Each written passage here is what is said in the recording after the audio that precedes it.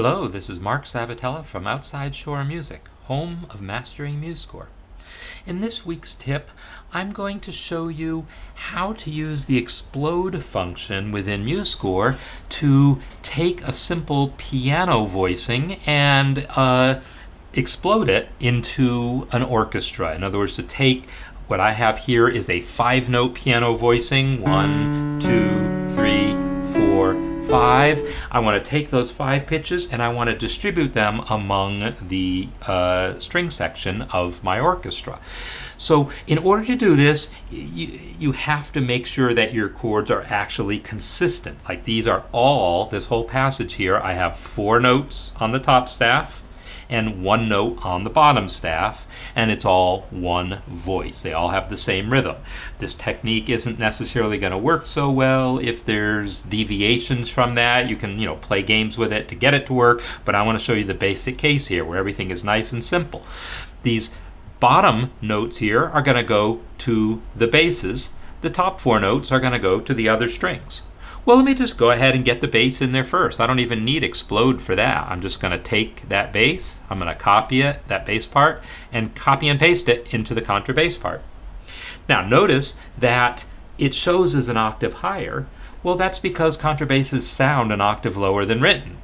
But I might as well just hit Control down to take it down an octave because they can play lower, so why not?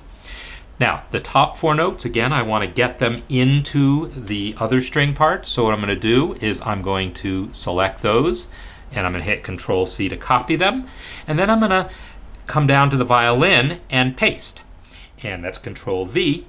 And you'll see, well, now all 4 parts are there on the violins. They're not exploded yet. They're just copied. But now I'm going to do the explode. With them still selected, I'll go to Tools, Explode. I have a keyboard shortcut defined for that because I use it reasonably often.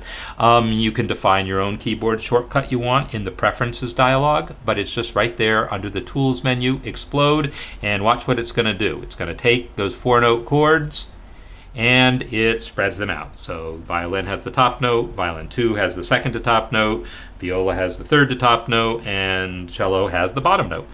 You can see that there's the F sharp in the original, and here's the F sharp in the cello now.